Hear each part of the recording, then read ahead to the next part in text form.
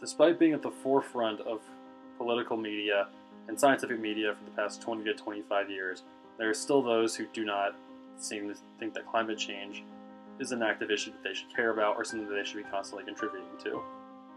While that does not make them bad people or make their uninterest unjustifiable, this will hopefully shed some light on the true issues and the true effects that the climate change is having, and inspire those to take action, and it will be shown how action can be taken in order to better the future of the planet for everybody. The areas shown in red are locations of coral reefs throughout planet Earth.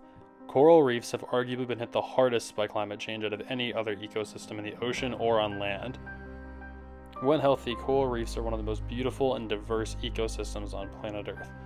They host a wide variety of fish, invertebrates, and other sorts of species, and are an absolutely natural beauty. Unfortunately, due to the warming waters, the animal that lives inside the coral, known as zooxanthellae, is ejecting itself, causing the coral to lose its source of food and die. When these corals die, any animals that rely on them for food or protection or hunting grounds are then forced away and often don't find new homes. Coral reefs are not the only habitat that's continuing to struggle. The Antarctic and Arctic ice shelves, which are giant pieces of ice that sit on top of land masses, have been melting at a faster rate than ever in the past 15 years, and are constantly breaking apart and adding to rising sea levels. The only way that you can really try to put it into scale with human reference is if you imagine Manhattan, and all of a sudden, all of those buildings just start to rumble and quake and peel off and just fall over and roll around. This whole massive city just breaking apart in front of your eyes.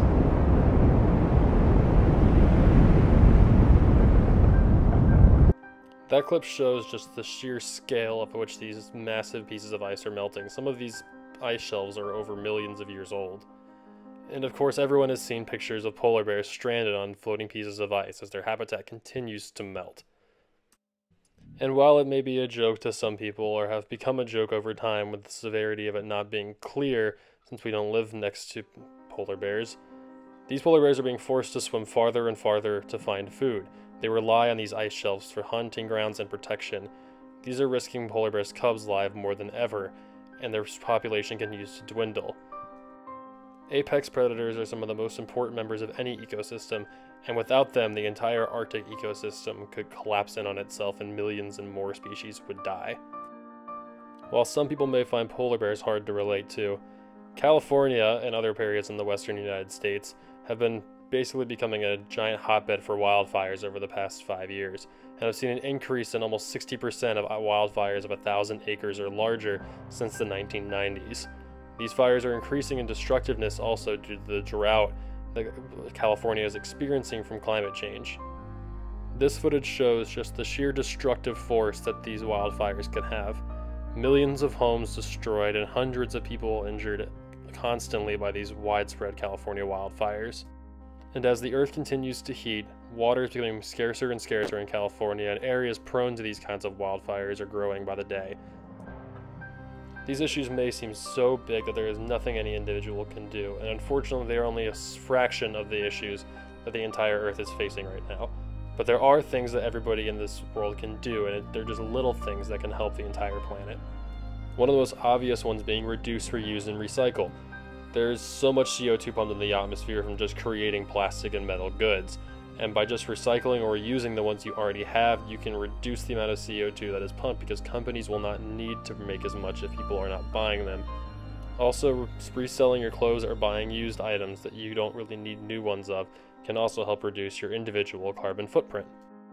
The other somewhat obvious answer being to switch up driving habits. While everyone can't necessarily afford to buy a shiny new fully electric Tesla, we can all make small choices that can impact how much gas we use and how much CO2 we put out. One of the simplest things people can do when driving that I don't think people realize is reducing the amount that you speed and eliminating unnecessary acceleration. This reduces the amount of gas consumed by your car and therefore reduces the amount of CO2 expelled by your car. There are hundreds of ways people can get involved other than the two mentioned previously.